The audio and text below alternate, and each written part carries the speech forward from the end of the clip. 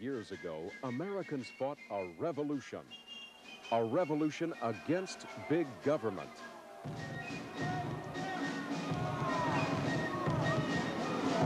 He has erected a multitude of new offices and has sent hither swarms of officials to harass our people and eat out their substance.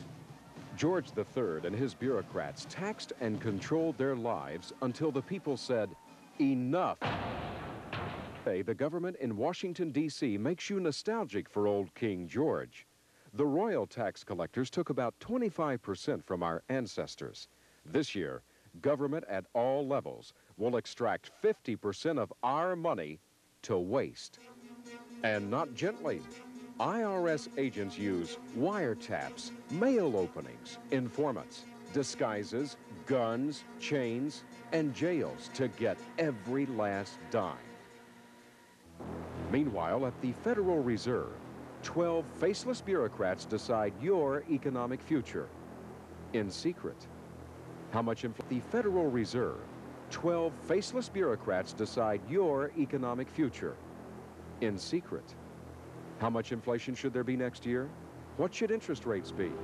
How much of your savings should be transferred to politicians and their favored big banks?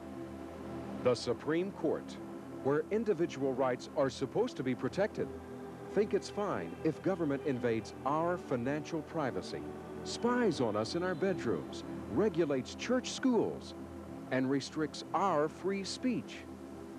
Meanwhile, at the Congress, everything is up for grabs. Everything is up for grabs, as long as it's yours. I'm Pamela Wistrom, co-host of On Second Thought.